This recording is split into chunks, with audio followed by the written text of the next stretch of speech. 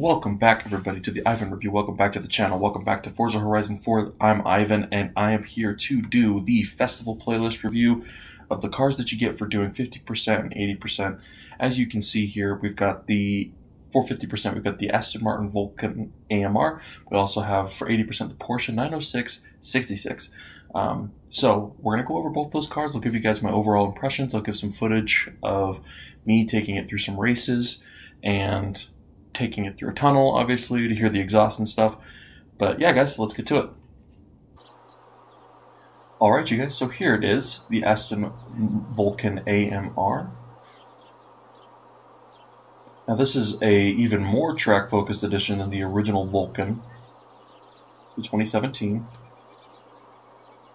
Absolutely beautiful, in my opinion. That wing looks really, really good. You've got these lights that are really cool that are made up of specific LEDs.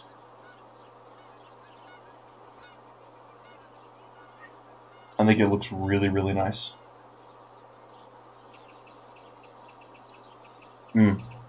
Beautiful. Alright, you guys, so we got to look at the outside of the car and get to see just some of the details that go into how well the product is when designing a beautiful car like this. When an effort is given, it's really, really cool. This is the inside. You have the topless steering wheel, much like an F1 car.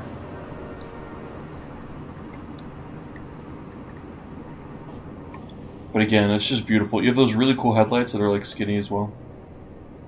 But let's take it out for a drive.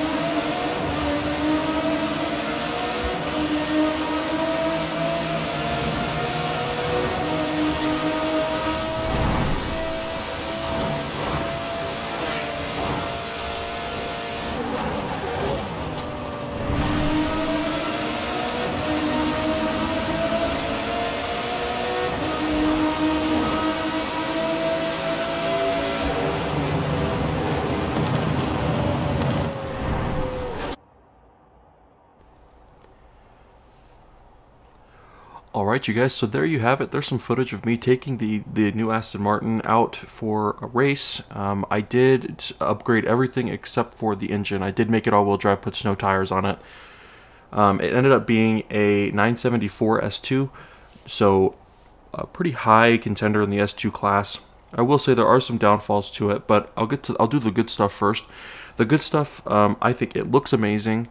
It sounds really, really good, and there are some really good benefits to that huge wing on the back. The grip when going through a corner at a pretty high rate of speed is really noticeable. I'd say it's on McLaren Senna level of grip.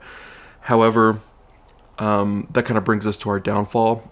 The car's top speed and acceleration out of those corners is less than impressive to me. I was struggling really hard to keep high position, as you could see on some of those straighter parts. And on the snow, even with snow tires, it was losing some grip out of corners. Maybe I was just taking them a little too hard, but that's okay. I do like the car, and I think I'll use it maybe in S2 situations where there isn't a lot of straights. I think I could see it being a really good contender for that. But yeah, guys, so that's the 17 Aston Martin AMR.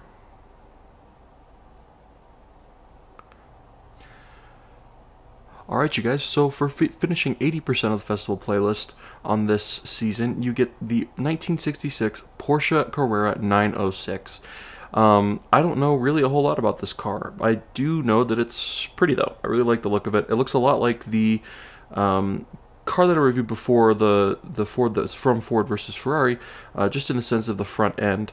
But I think it looks really nice, and as you can see, I don't think that's a false accusation in any way, shape, or form. It's got a really cool hood scoop, and it's just one of those cool racing style cars that I think could prove to be pretty cool